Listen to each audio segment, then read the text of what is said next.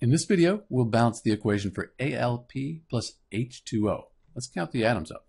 We have 1 aluminum, 1 phosphorus, 2 hydrogens, and then 1 oxygen. On the product side of the equation, we have 1 aluminum, 1 phosphorus, and then for hydrogens, we have 1 here, but this 3 applies to everything in parentheses. So we have 3 times 1, that's 3, plus these 3 here.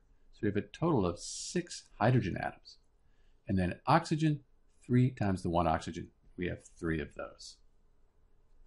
Why don't we fix the hydrogens first? We could put a 3 in front of the H2O. 2 times 3, that would give us the 6. So we balance the hydrogens, but the 3, it applies to everything. So the 1 oxygen times the 3, that gives us 3 oxygens, which works out really well because now everything is the same on each side of the equation, and we're done. This equation is balanced. This is Dr. B with the balanced equation for AlP plus H2O, and thanks for watching.